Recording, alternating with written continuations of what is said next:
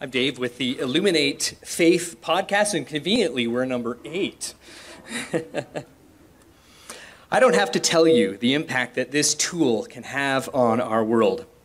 In the right hands, it can inspire movements and give people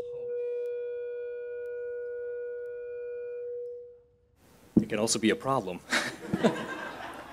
In the wrong hands, it can incite hatred and fear.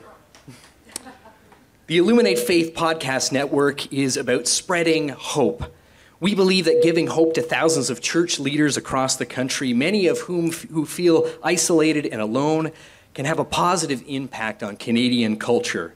Sharing stories of hope and building a network of imaginative people has the potential for impacting millions of Canadians. Why church leaders?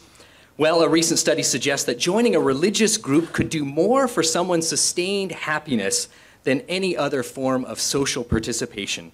Now, we would love the grand prize, but if there's someone here from the United Church Observer, we would love just to have an article on the podcast as well. So thank you for your time.